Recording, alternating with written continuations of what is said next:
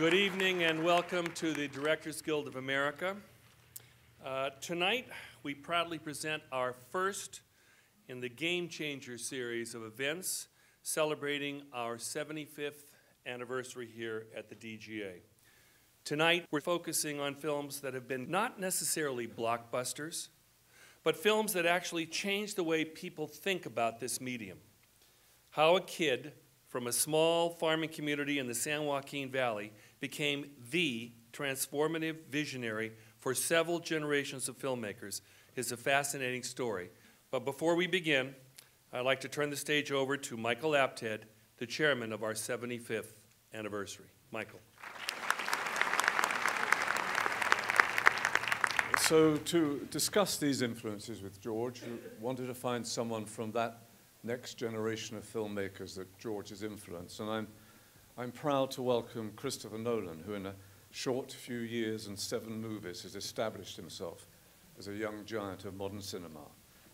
So ladies and gentlemen, please welcome George Lucas and Christopher Nolan.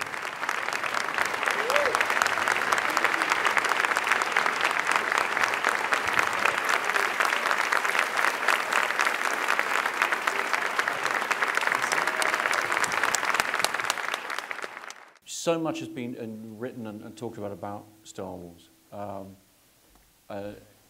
We're not going to worry about any spoilers here. I'm just going to assume that everybody in the crowd knows what happens at the end of the film. But for people of my age, and I'm 40, there are movies before Star Wars and then there's Star Wars, and it changed absolutely everything for us since. What was around at the time that made you think that there was some context for this? To be very honest, there was no context other than 2001, which was really science fiction. And Kubrick did that, you know, sort of first quality, enough time, enough money to do it however he wanted, and he was a genius, and you know, I didn't think that anybody was going to make a better science fiction film than that. So I sort of went and began to focus on space opera, which wasn't really space opera. What I'd done is I'd gone through I'd loved Saturday matinee serials when I was a kid. They were on television. These sort of all-out action picture. You know, it had a cliffhanger after 15 minutes, and then, you know, each one was 15 minutes long, and then it was a serialized thing. And I really wanted to do something in that genre. Well, the original impetus was being an angry young college student. I did THX, and THX is based on the fact that if you tell people we live in a miserable world, this is a parable about the way we live, and we're all screwed up, the country's screwed up, our society is screwed up, that people will jump up and throw down the tyrants. Well, obviously it didn't happen. Nobody went to see the movie. So that didn't have much of an effect on anybody. American Graffiti was really done as a bet with Francis, who we had, because of THX, American Zoetrope went bankrupt. And we were all forced to go out and get real jobs. And, well, Francis was anyway, because I couldn't get a real job, because I was just a film student. And I'd made one movie that was, you know, basically a hopeless, you know, weird thing. So he went off to do The Godfather.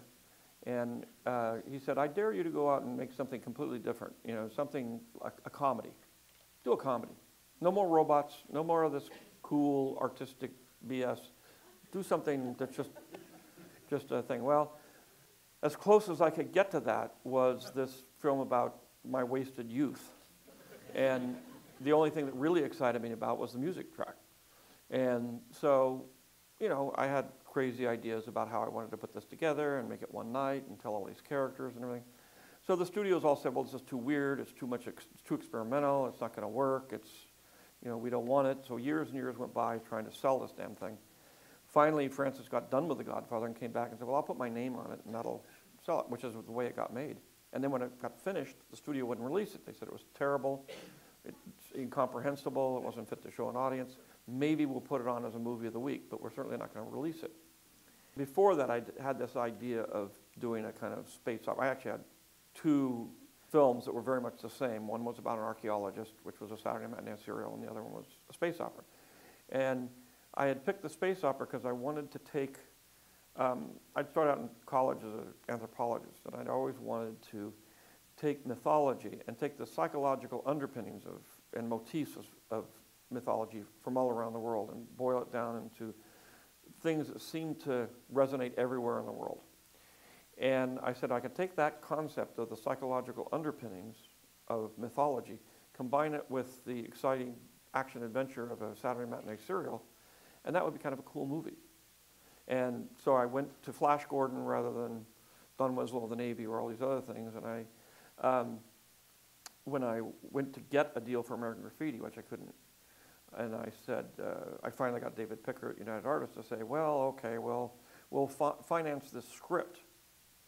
I mean, I do have the advantage of being a writer, so, and you do too, but it's like, to me, it's like, okay, I can just, you know, so they paid me the giant sum of $10,000 to write a screenplay. When I wrote it, they said, we don't want it. I took it around to everybody, nobody wanted it. And finally, I say, when Francis attached his name to it, I got it done at Universal. But it was a real struggle, and I didn't get paid much, so by the time I finished that, I was ready for a job. Because I had no money whatsoever. So the primary thing was to actually make some money so I could get a thing. So I had this other project. The other thing about American Graffiti was that I finished it like in February. The studio wouldn't release it. They said it was terrible. So what we did was every time somebody from the studio, the TV department, to see if they could put it in television, the marketing department to see if they could figure out a way of marketing it. Everybody, whenever they'd have a screening at Universal, instead of letting them, the three executives, sit in a little room, they got little rooms there, you could seat about 12 people. We said, no, no, no, no. And we put them in a room this size. And we invited everybody at the studio, anybody who had friends, anybody to see it. So everybody, they always saw it with a full house. Mm. And of course, the screenings we'd had were all, you know, sensational. Everybody just went screaming, yelling, went crazy. Well, yeah, because if anyone doesn't know, it's not actually a terrible movie. It's actually a very good movie. But so Al Ladd Jr. was one of the, he got invited to this. He was the head of production over at Fox. He saw it, and he was one of the most logical and visionary studio executives I've ever met. And he simply said, look, I love that movie. He said, what do you got? Well, I got a thing. Of course, when I'd gone and made the deal with David Picker to do American Graffiti, he said, what else you got? I said, well, I got this kind of space opera thing called Stormy. Well, we'll take that too. And of course, so then it was at United Artists. Of course, then when I went to get American Graffiti, I did it at Universal. They said, well, okay, we're going to make it a 3-picture deal. We'd make more, but we don't think that legally we can get away with more, so we'll just take 3 pictures from you, the 7 years of your life. So he said, I don't understand what you're talking about, but I think you're talented, so whatever you want to do is fine with me. Now, how many times have you ever heard that? You know, I trust the talent, not the script. I mean, it's just, those were the days. They weren't really, but there was a little thin thread of rationality that came through the film industry in the 70s. Really, I mean, it was amazing. And everybody talks about how it happened, but mostly it was because all the moguls had died off. The corporations bought the studios, and everything was in chaos. So you had odd people being hired to run things, and they didn't know about power yet and all that kind of stuff because they weren't getting stock options. So it was like an amazing little time. To make a long story even longer, that was the context in which I actually started writing the film. It took me 2 years of research with basically mythology and a lot of things. I had taken a lot of mythology when I was in college because of my major. So I distilled it down, wrote a script. I wrote a giant script. The original film was basically subtitled The Tragedy of Darth Vader. And in the beginning, Darth Vader comes in and kills everybody. And in the middle, you find out that this kid is actually the son of Darth Vader. And in the end, the son validates, vindicates, and allows the father to be... So that was the movie, but of course, I wrote it was like 250 pages. And so I said, well, this ain't going to happen. So even before I turned it into Fox... I was going to say, did you ever show them that? I never showed them that. Right. I knew enough to know. Look, the budget of the film at that point was $3 million. Wow. So I knew that that wasn't going to happen. So I said, well, I'll take the first act, and I'll make that into a movie. But I swear I will make the other 2 movies. I'll make this whole thing. I accidentally opened a hornet's nest, but I am actually going to see it all the way through to the end. I mean, I was sitting there writing this with one movie that made, you know, less than $300,000 or $400,000. Another movie that was so bad that it wouldn't even be released. And so I was struggling away writing the screenplay because I was getting paid more actually to write that screenplay than I got to do everything on American Graffiti.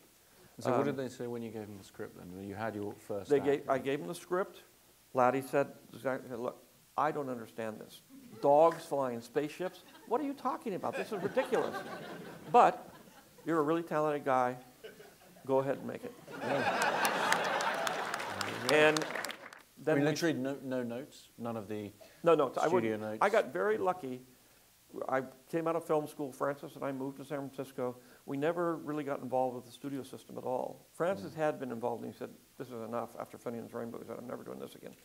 And then after I sort of sunk American Zoetrope, he had to come back and work for Paramount to do Godfather, which was really, to be honest with you, one of the most horrific experiences that I've ever seen a director go through in terms of, you know, people trying to, you know, getting kicked off the picture all the time, studio executives that were just involved in everything. He had to fight every single day. You know, they hated the cast, they hated the music, they hated the story. Everything he did, they hated. And so he was fighting this huge uphill battle. And it took a while. While he did that, I wrote Star Wars, and then when I turned it in, they said they didn't understand it. And I said, well, you know, the budget, we started putting it together and figuring out where and how we were going to do it and everything. The one thing they were worried about was the fact that this involved a lot of special effects, and there were no special effects departments at the studios anymore. There were some map painters. There were exactly 3 map painters in the world. And that was it. And they were all, you know, in their 60s and 70s. And Kubrick had built his own unit, which then turned around and disbanded when he finished. And Doug Trumbull was one of those guys, and he started a little production company that did a lot of commercials and did, you know, and he was trying to get his own little science fiction movie off. But there just wasn't any special effects. So the studio was saying, well, how are you going to make this? When I did THX, the studio asked me the same thing. Well, this is a big science fiction film. How in the world are you going to do this? You know, what are you going to, what takes? So I came up with a thing called rotary cam photography. I said, I'm going to do it with rotary cam photography. It's very new. It's going to be special. It'll make it look great. So I took that idea and I told Fox, I said, don't worry. I didn't know what I was doing. I mean, I started out in film school as an animator, so I knew a little bit about this stuff. And I said, you know, we'll do it. So I took all of the money I'd made on American Graffiti, and I invested in a special effects company, ILM, and hired all these guys. One was a cameraman that worked for Doug Trumbull, John Dykstra, and a bunch of guys that did commercials and did, you know, none of them had ever really made a feature film before. They, you know, and none of them had actually done real special effects except on commercials. So you had to do that with your own money outside the budget of the film? Or? Well, I used it to start the company, right, and then obviously ended up billing it back to the effects back to the studio. That's the way Francis taught me how to do that. Absolutely. He said, the first thing you do when you start a movie is you buy a camera. And then you rent the camera back to the company. Now, unfortunately, all the cameramen have learned this trick, and the sound men, and practically everybody has learned it. So you're going to find when you hire somebody, you're going to be renting all the equipment from the people who are making more money renting you the equipment than they get paid. So, in terms of how you explain to them what you were going to do, one of the things I wanted to ask you about is one of the techniques that's become extremely common for directors showing the studio what the film is going to be is conceptual artwork, paintings, that kind of thing. Yes. My understanding is, you know, when you found Ralph McQuarrie and you had him do these paintings, I mean, I don't think anyone had really done that before. So my question would be, well, what? Yeah, it had been done before. Done in the studios. They had done it like on Gone with the Wind and stuff. William Cameron Menzies had done paintings of what the special effects shots were going to look like and what the grandeur, the big scenes. He painted the big scenes. So it was it wasn't unheard of. But again, I had to do it out of my own money. I mean, I didn't get paid that much, and I had a little company that basically just represented me. I had developed my own little mixing room. I had my own editing room. I had, you know, but it was all in San Francisco, and it was all real funky. We did show them that. The one thing that we did break through on that film is I had all these really big action set pieces. I couldn't really explain what I wanted to do with storyboards. Because I didn't really believe in storyboards because Storyboards are great if you're doing map paintings, if they're static, and you say, well, this is the shot. And sometimes in animation back in those days, you know, it was just everything was on a proscenium. So you just did it and you painted the picture and say that's what it is. You didn't have to do extremely complex things. So what I did on Star Wars is I took a lot of old documentary films of air battles from World War II, and I cut them into the sequences of this is going to be the trench run, this is going to be the attack on the Before you shot Death Star. anything? Before I shot anything, before I even finished the script. Wow. When I started film school, I was a dyed-in-the-wool cinematic purist. I said, and I went to school, and they, you know, I had to go into screenwriting, and I got into huge fights in the middle of classes with the screenwriting professor, saying, you know, character is bullshit. You know, story doesn't mean anything. That's for the theater. That's for books. That's not for cinema. Cinema is the art of the moving image. You know, you are eviscerating this whole art form with your kind of reproducing other mediums and other art forms. So I was really not a real fan of writing, which is ironic that mostly what I do now is write. But so when it got to that part of it, I knew that I couldn't write what I wanted. And I knew still drawings couldn't tell me what I wanted because I had to do it in terms of motion. And I knew that the secret behind what I was doing in terms of visual effects by that time, the one thing I grabbed onto was that as opposed to Stanley Kubrick, who has got, you know, 1 2-minute shots in his film, where the thing just sits there and the ship sort of slowly cruises. But you can see every detail on that, and it's perfect. So I said, I'm not going to do that. What I'm going to do is I'm going to do shots that are only about, you know, 12 frames, 32 frames at the most, and it'll move by so fast that you won't see the matte lines. And you won't see, you know, how it's put together. It'll just be a razzle-dazzle of visual fantasy. Well, let me ask, because I asked my boys, you know, whether they had any questions. And one of the questions was, how do you do the spaceships flying and all the rest?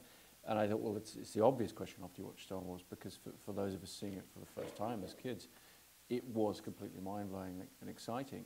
And I guess, did you have any films you could point to, other than 2001 with this extremely slow through-the-frame motion? Well, you know, being from film school, you know, and I was a big Kurosawa fan.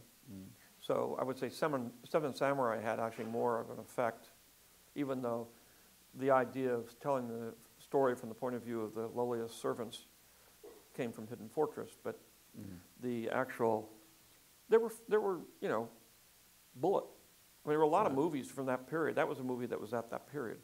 That was very exciting, very fast, you know, very, and so I had become obsessed with the kinetic nature of film, and most of my student films were very kinetic. There were a lot of very fast cutting and that sort of thing. And I went on really to be an editor, and I started working as an editor. So my whole focus was on editing.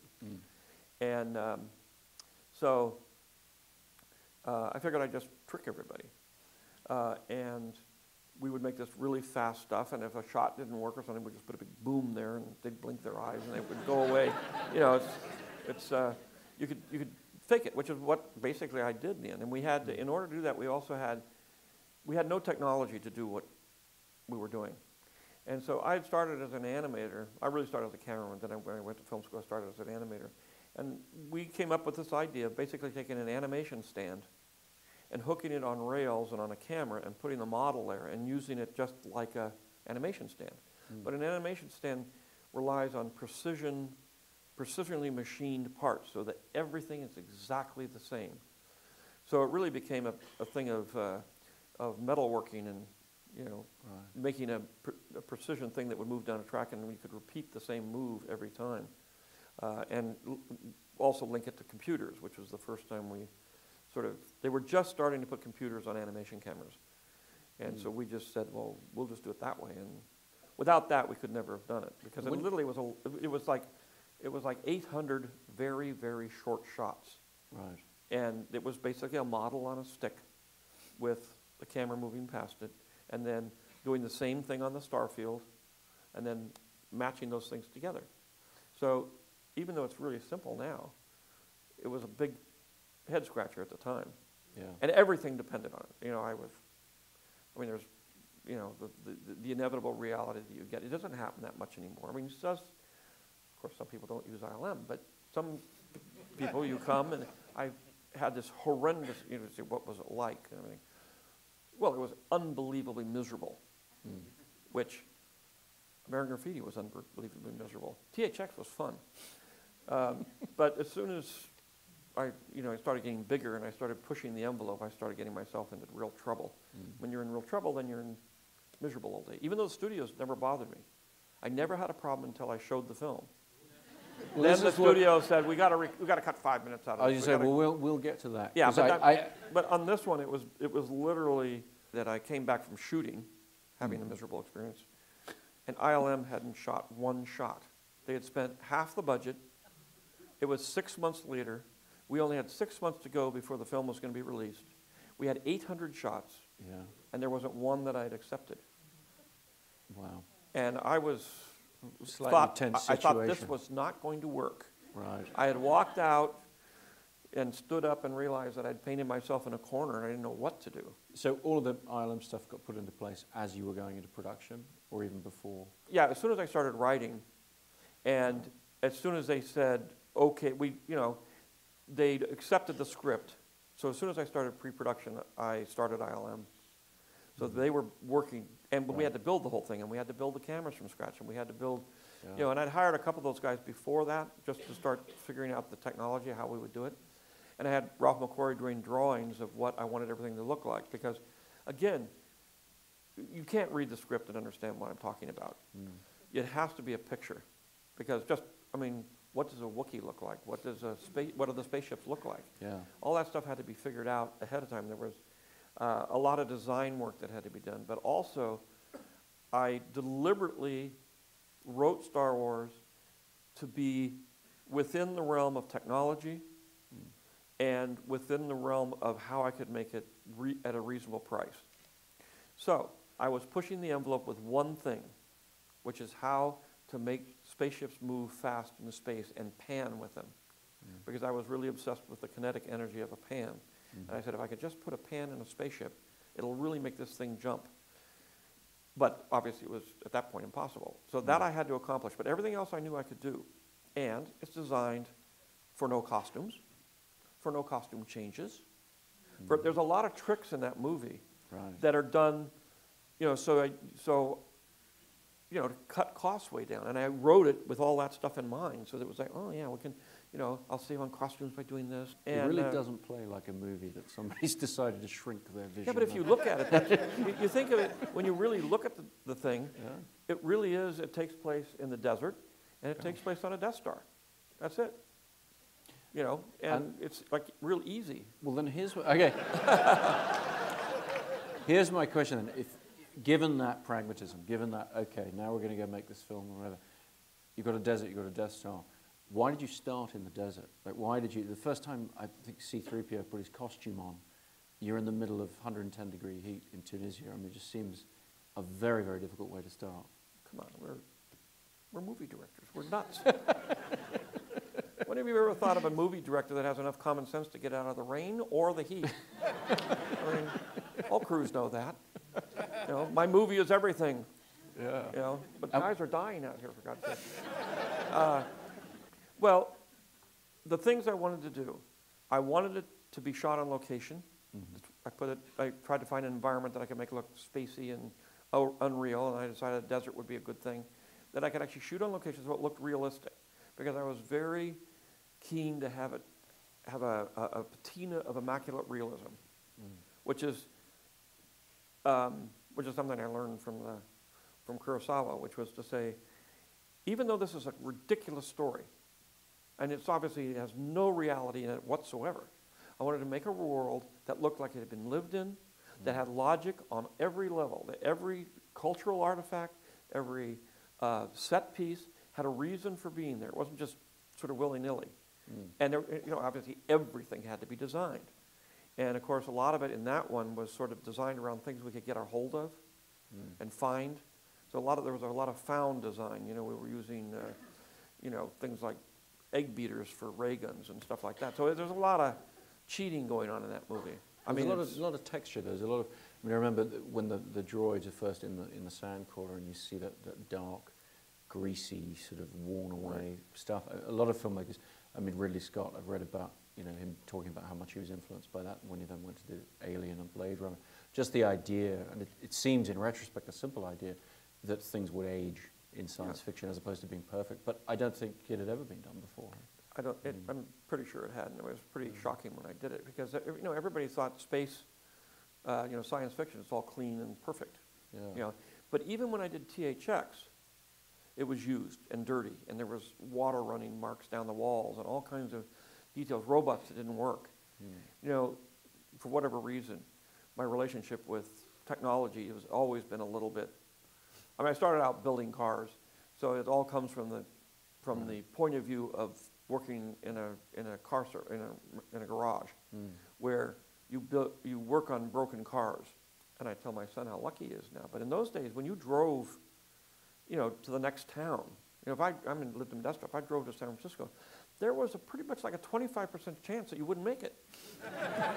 You know, that the car would break somewhere along the line, or you get a flat tire, but you just basically wouldn't get there. And you'd have to stop and call 3A or fix the car yourself or do whatever. But now, you know, cars are almost invincible, you know. But in those days, cars were sort of like computers are today, where, you know, they don't always do what you tell them to do. So did the crew, you know, John Barry, the designer and all this, did they embrace that philosophy? Did you have to convince them? Was it? John Barry and the art department, John Barry was a really fantastic art director, really, really great guy. He put together an art department, prop guys, you know, the whole little group.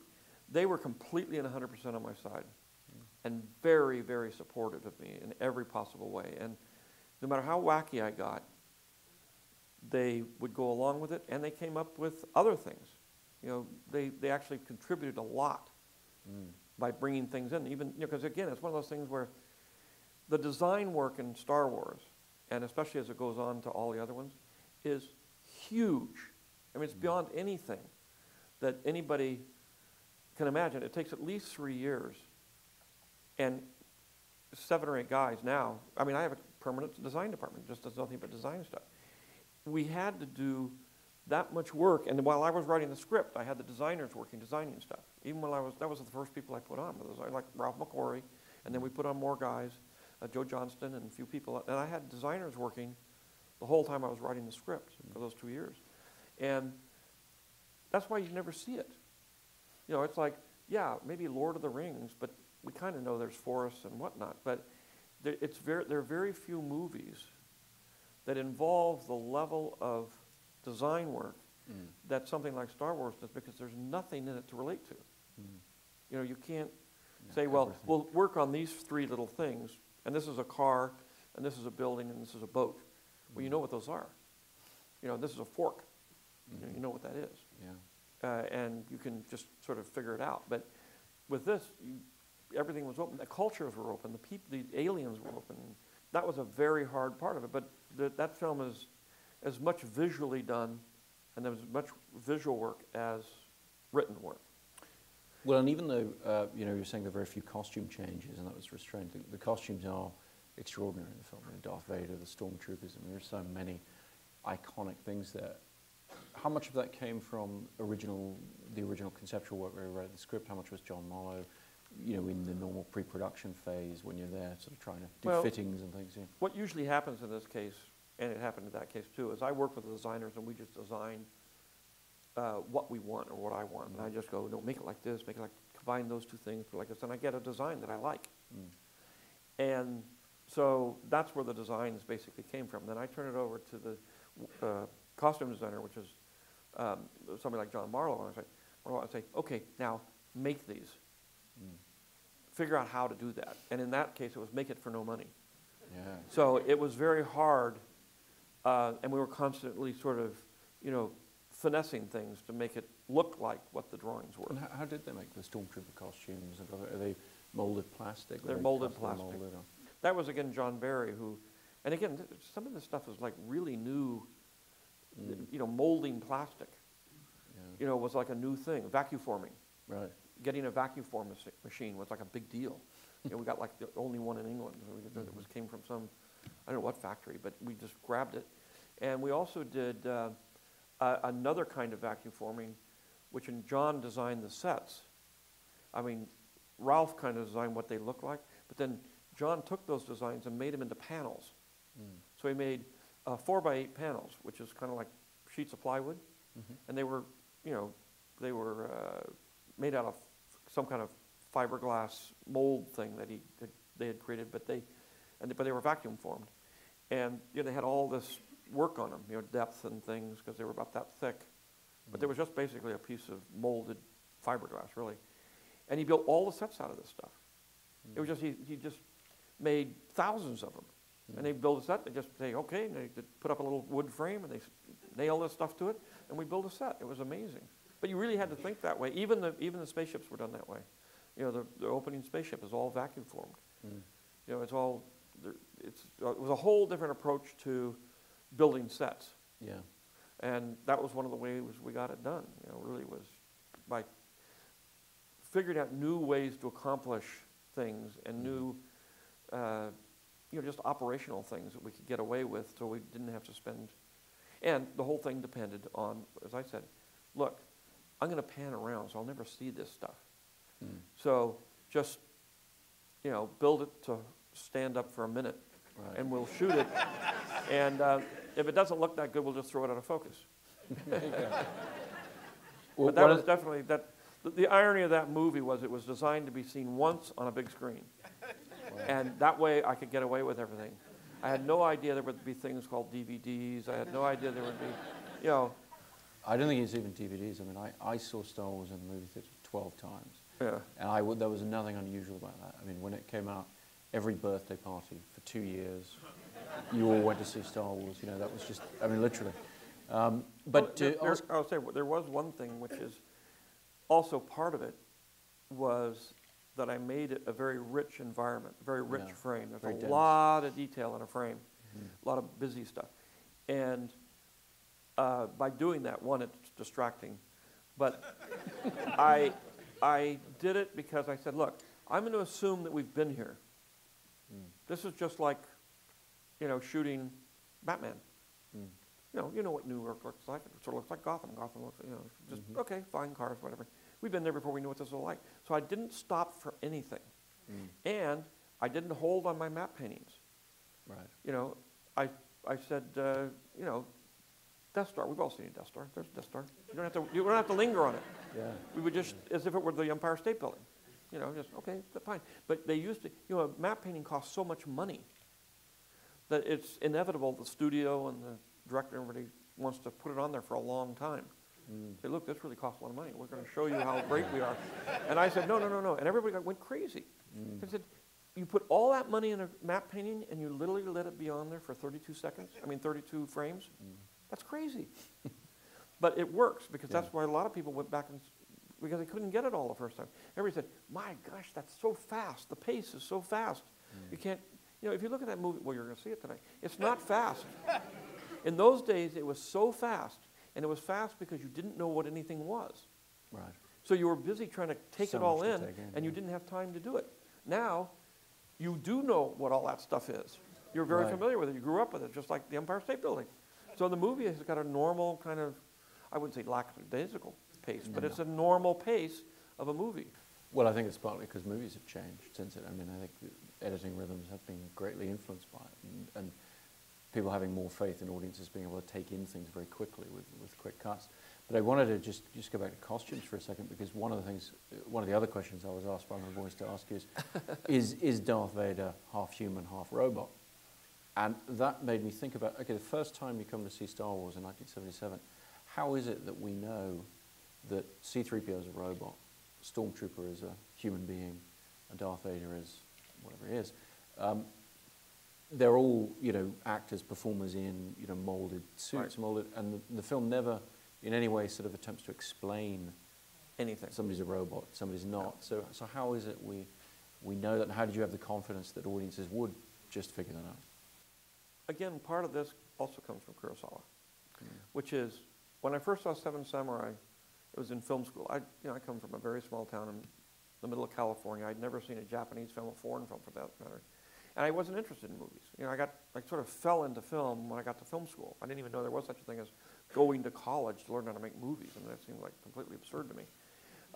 But the idea of being an anthropology professor, I was interested in thing, but I was more wanted to go to art center and be an illustrator or something. But this like combined all that stuff. I love photography, so I said, okay, I'll do that. The Kurosawa thing is I saw Kurosawa films there for the first time. My friend John Milius was a Kurosawa freak, and he showed me a lot of Kurosawa films, and I saw Seven Samurai, and that was the first feudal Japanese film I'd ever seen. So I had no idea what I was looking at. I mean, it was completely incomprehensible to me. I'd never seen that period of Japan in my life. I missed that. And so I was sitting saying, what in the hell is going on? Who are these people? And why are they doing them? They're talking about all kinds of things. Didn't have any idea what they were talking. I mean, it was in Japanese, but at the same time, even in English, it didn't make any sense. You know, because there were all these, you know, traditions and things that I just, you know, and I said, this is so fascinating just on the watching a strange culture that you'd have no idea what it is. Just the fascinating part of it. Which is probably the anthropology part, which is to go strange places and watch people, you know, indigenous people do strange things you don't know what it is and why. So I decided to take that concept and put it into Star Wars. I said, hey, I could watch Seven Samurai. I didn't know what I was looking at, but I enjoyed it, even though I didn't know what they were doing. So I said this, you know, and I will give enough clues to, you know, make it obvious. You know, if you saw the whole 3 movies all put together in one piece and it was only 2 hours, a lot of that would make sense because everything would be revealed. But because it took 9 years to do it, when the people first saw Darth Vader, they didn't know what he was. Is he a monster? Is there a guy in there? Is it a robot? They didn't know who he was. He was just the villain. He was the villain. And he was such an iconic villain, which again, you know, at the time I didn't have any idea that any of this would work or that it would have the impact that it did. You just don't think that way. You just do your best job and it comes out. And that, more than anything, in the end, made me do the first 3 movies. Because I had this whole backstory because I wanted to start with episode 4. Because I wanted to be like a serial. You come in, you hadn't seen the first. Again, same idea. You're coming in, it's like a television series. You're like 24. You know, I don't know what's happened before. You know, what's going on? Who are these people? And, you know, if you don't come in the first episode, you come in the 5th episode. Right. So I wanted that kind of throw you right into the middle of something you don't have any idea about. But then later on I realized that the tragedy got lost in that, and if I told the backstory, which was obviously written before the actual film, that it would make more sense. You know, you start out as a nice little kid, and he actually was a nice guy, and he turned bad. You shot the whole film in England, stages there. What led you to England? I said, well, I would like to make one big movie. You know, you shoot on sound stages, like a real movie. Because I was a guy that shot on the street for, you know, a few $100,000, and that's where I was. And I said, well, I'm going to go back to doing these abstract art films. But before I do that, I sort of got myself wrapped into this, you know, regular traditional movie thing. I won a scholarship to go work at Warner Brothers for 6 months, you know, as an observer. I just said, I'll never work here, but I should see what it's all about, this Hollywood thing.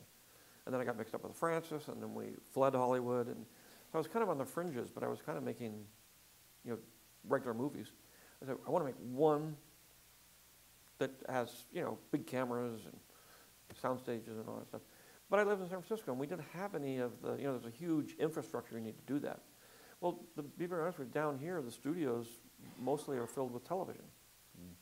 So it's very hard to get, you know, I needed like 11 sound stages. And it's like, they didn't have 11 sound stages down here to spare, they were all television. But London had great talent. They had great actors.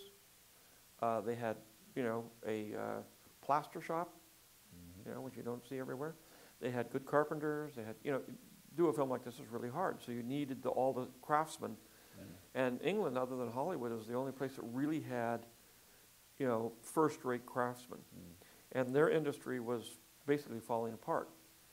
And so the studios were sort of crumbling, and they were selling them, and they sold Elstree, which is where I was, and they had turned it over from having a staff to having independent guys come in and work.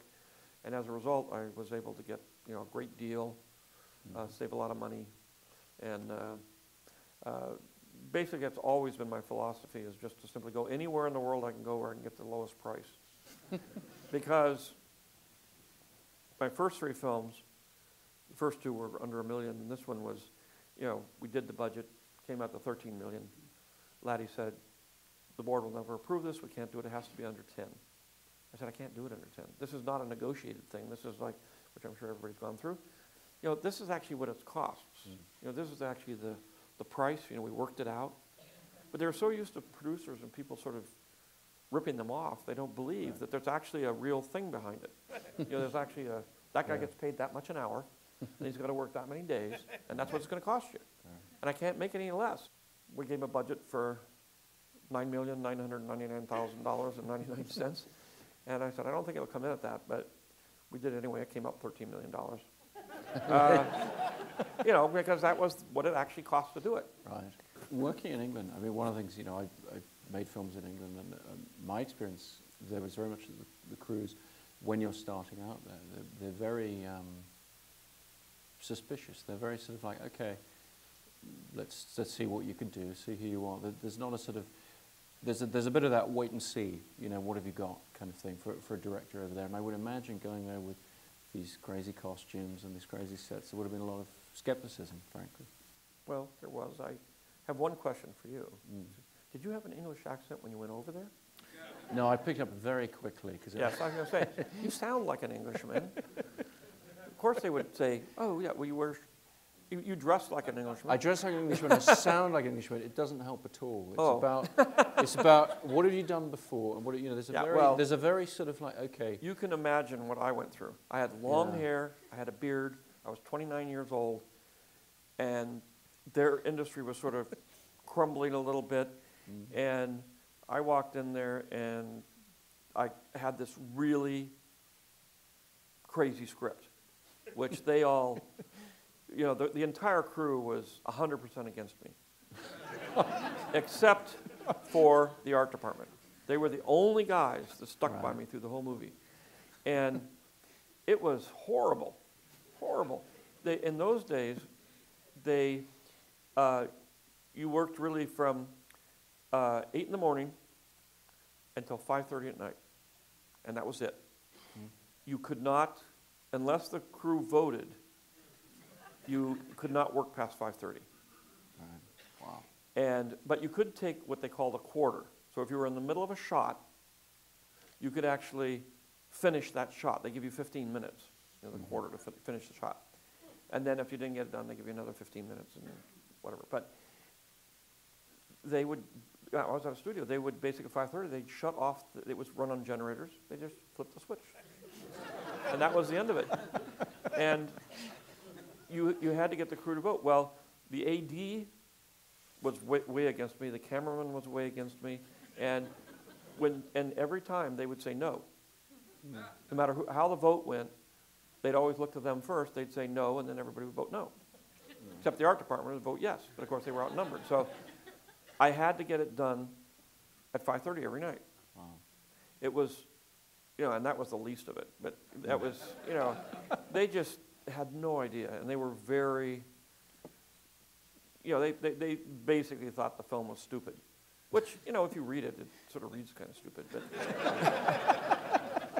and, you know, and we had this big 7-foot thing walking around the set, and, you know, and guys, you know, and green guys with long snouts, and, you know, they thought it was a very bad version of Doctor Who.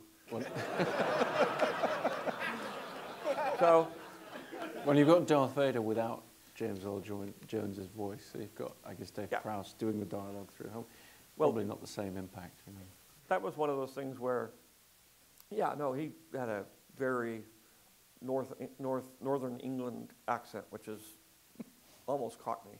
It's just, you know, very, very thick and ridiculous for a movie. Vader. And he, you know, I hired him because he was big. I just needed a big guy. And he was in Clockwork Orange. He was this giant guy, and I said, well, all right, this will work. I needed somebody who was like, you know, close to, you know, like 6'7"-ish, 8, 9 there. And I always was going to replace his voice. I was going to replace Anthony Daniels' voice. All the people that you didn't see, I was going to replace their voices over here with Americans. Because again, I was making an American film in England, and most of my actors were English. Right. So, except for the key people I brought over, and of course the union wouldn't let them come in the country, and we did get in reasonably easy on that movie, but when we went back to do Empire, they wouldn't let him in at all. I said, this is a sequel. These are people that are in the other movie. We already hired them. There's only 3 American actors coming in on a movie with 250 actors. You're going to not have this movie come here because of that? But anyway. Anyway, well, it got done. And so then you go back to the States and you see your, well, no shots from Ireland after a year's work and half the budget. Presumably you panic a little bit or try not to. Well, it was worse than that. I had shot the film. At the very end, the only thing Laddie ever did do was, at the very end of shooting, I was 2 weeks over schedule, and I was going to go another 2 weeks to finish it, because I had to finish the whole beginning of the movie, you know, where they come into the ship and Darth Vader comes in, does all that stuff. And I had to shoot that, and with R2, 3PO, and all this. And he said, look, you got to finish it. You got to finish it in 1 week. And I said, but they haven't even finished building the set yet. He said, well, you got to finish it in 1 week. I said, you know, I can do it, but it means everybody goes on overtime to build the set and to shoot it, and I'm going to have 5 crews. I mean, 5 4-second units. And that's going to cost you twice as much as if you just give me the extra 2 weeks. And he said, I don't care, you got to get it done. And this is where the reality of making movies comes in, which is later on, literally after I finished the movie, and I started talking to members of the board and stuff, that I realized that the board had given him an ultimatum, that he'd have to go and face the board. This was with Fox. You know, he was the head of the studio, but he basically, the board of directors was making every single decision. Of course, they were stockbrokers and people didn't know anything about movies. And they had given him an ultimatum. And he was not going to, he said, you will not come back here to the board meeting, which is on Monday. I was going to be finished on Friday. He said, you will not come back here and have that movie still shooting. Wow. So he said, look, just get it done. So you got it done. But then I was cutting it together. I had a editor who I respected. He'd done some great movies. He'd worked for Richard Lester, who I admired. And I was an editor. And I was looking at this and I said, God, I'm doing such a terrible job. This stuff is not going together. It's not working. It's terrible. What in the world is going on here? This is just, it's bad. So I went in on a weekend and I started recutting the movie myself. And I started looking, I said, well, and I could see that every cut I was making was like 12 frames off. A lot of the angles and a lot of the performances were off. And I said, well, this isn't going to work.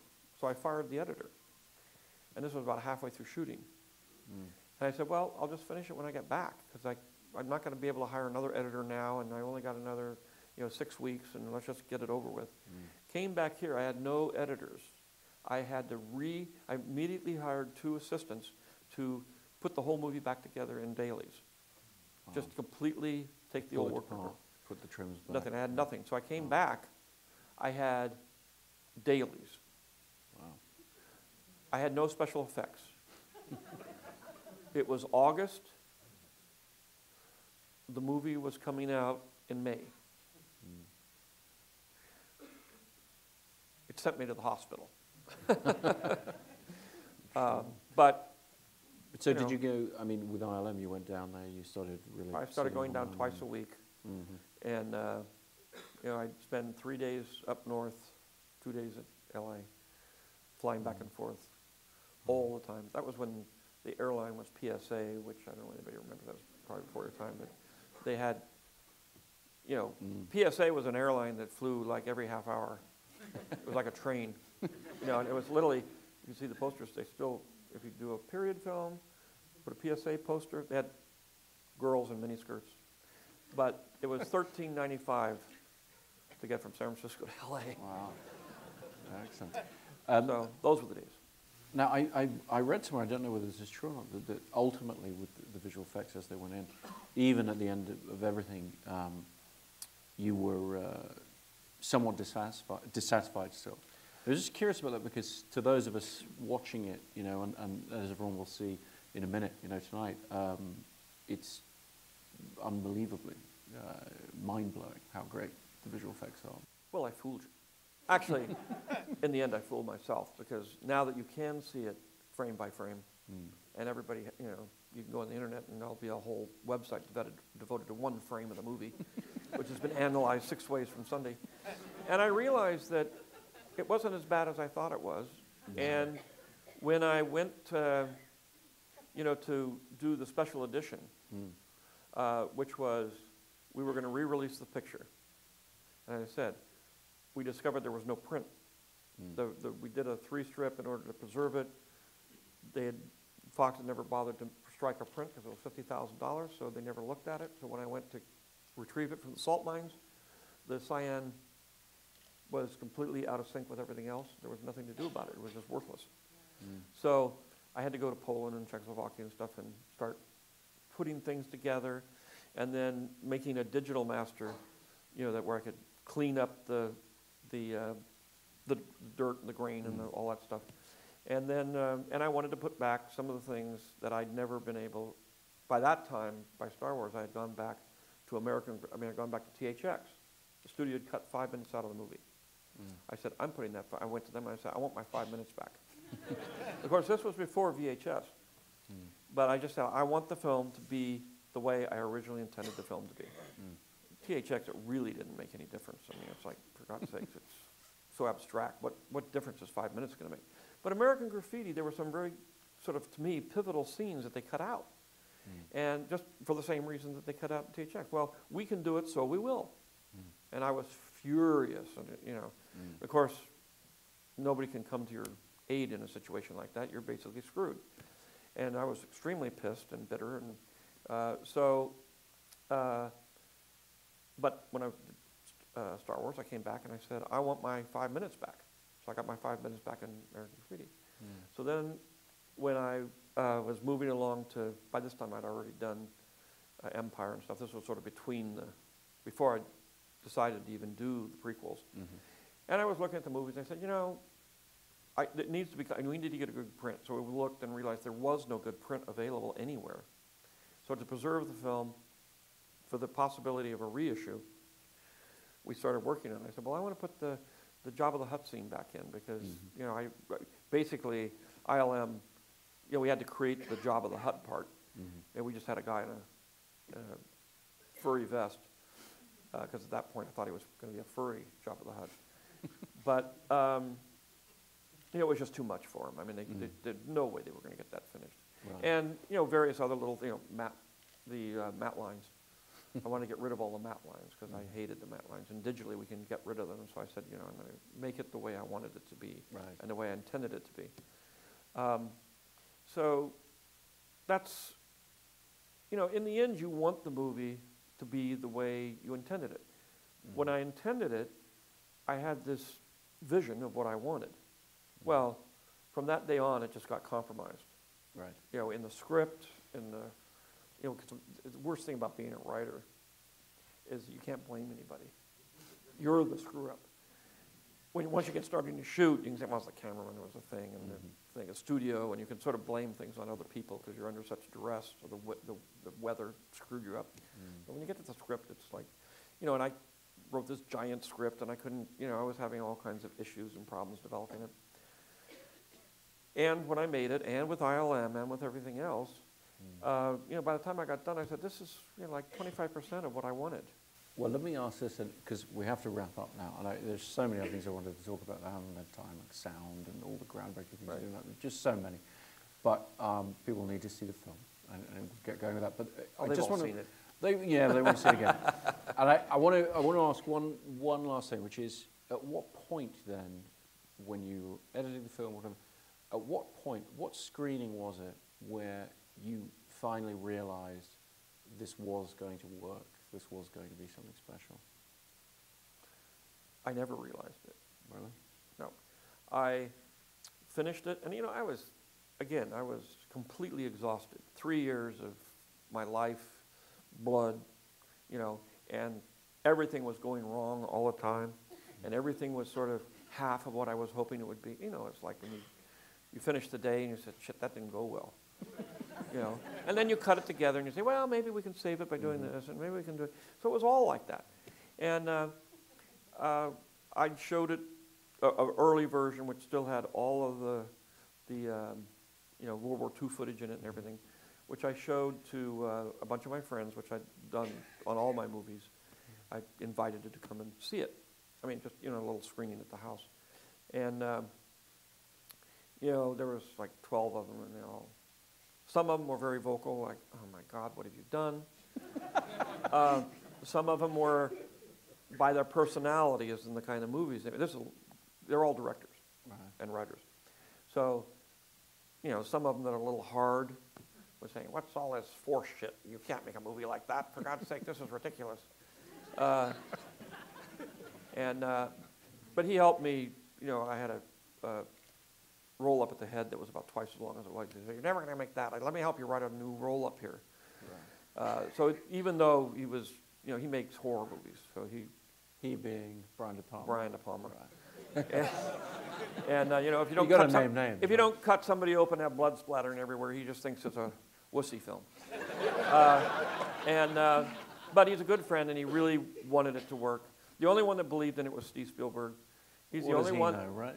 He's the one that said, "This is going to be the biggest film in the history of movies." And everybody looked at him like, "Are you out of your mind?"